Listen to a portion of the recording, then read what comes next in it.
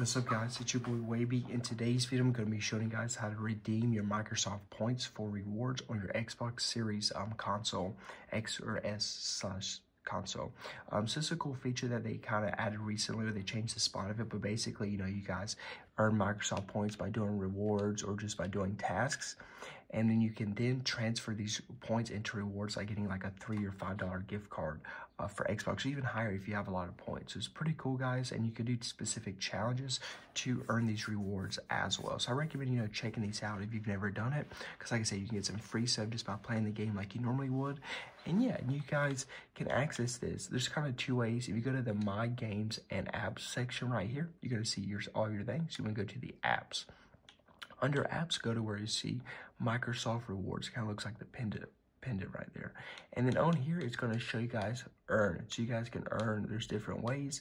You can earn 50 points per day, 5 points per search. You can do treasure. You can, on the Bing app, $1 to $1 spent, and earn activities. There's a lot of different ways you can earn.